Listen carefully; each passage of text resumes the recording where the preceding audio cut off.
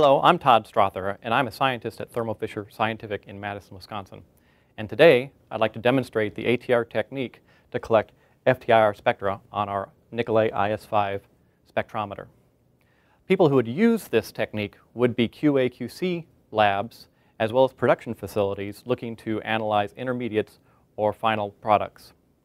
Additionally, research labs could use this for their research, and finally, academic labs can also use the spectrometer for their organic labs. Today we'll be using the IS5 coupled with the ID5 diamond crystal ATR accessory. We'll collect the spectra using this equipment and then analyze it using our Omnic software. So let's look at a solid sample we can analyze.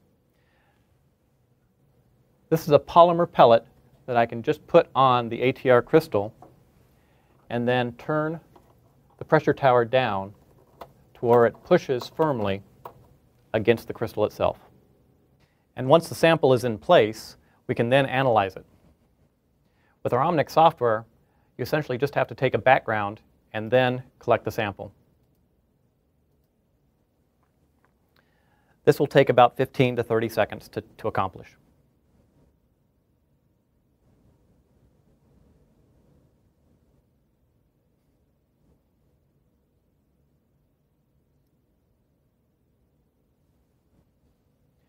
Once the spectra is collected, we can add it to the window and then do an analysis where we search libraries for it. And we can see our sample matches one of the library standards as polyurethane. And this is what our sample happens to be. And that's essentially it. This is a very simple technique for analyzing your material.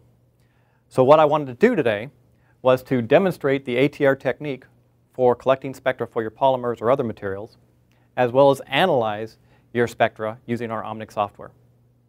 Thank you.